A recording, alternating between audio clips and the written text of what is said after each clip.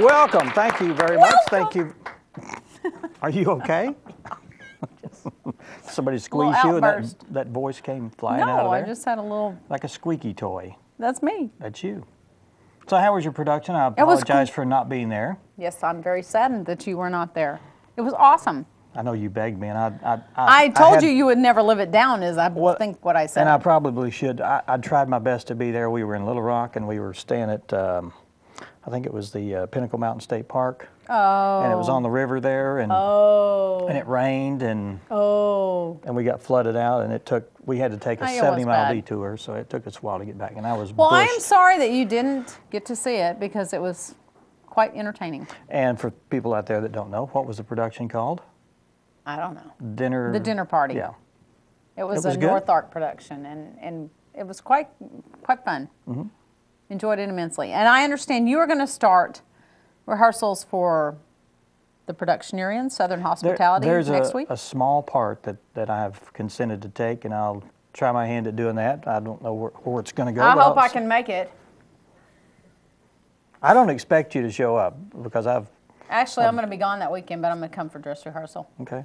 So I'll come see you in your glory, even though I don't like you very much right now. Okay. No, I'm just kidding. Well, now that's out of the way. We're glad to hear that. Hi, how was your week? Pretty good. I saw you yesterday. Mm-hmm.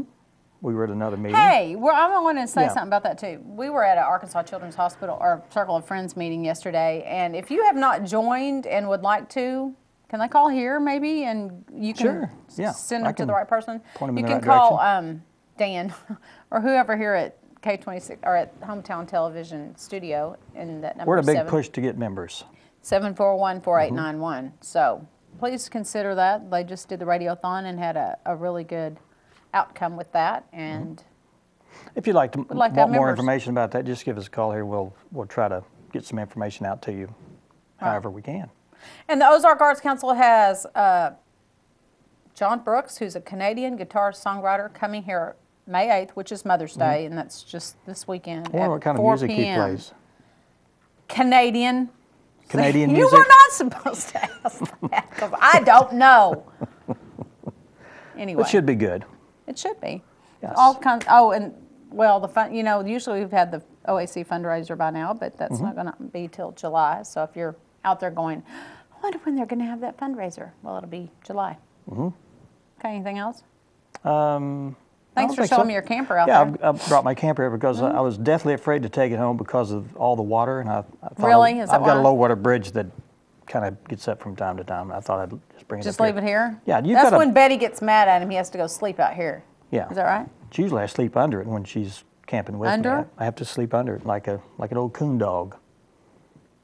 Well, all right. I'm glad I know that. How's the goats? How's the goats? The goats are fine.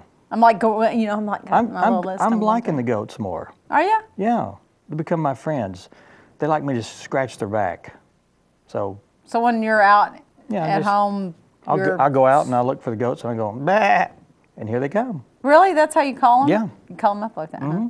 I'm their big brother. Right. Kind of remind me of a goat sometimes. I don't know. I wonder why. Let's talk about who's going to be on the show. No, let's not. No, yeah, let's do. Hey, we have a very exciting lineup, I think, today, don't you? I think so. Yeah, it's a good lineup.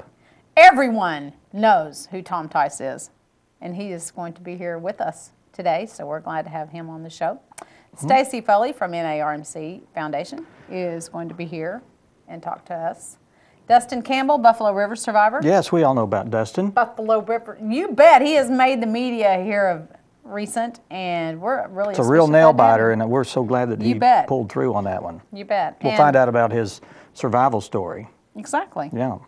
And yes, okay, I won't say anymore. Red Millis is here with the Marine Corps Legacy Museum, and we're going to go to break. When we come back, we'll be visiting with Tommy Tice. All right, stay with us.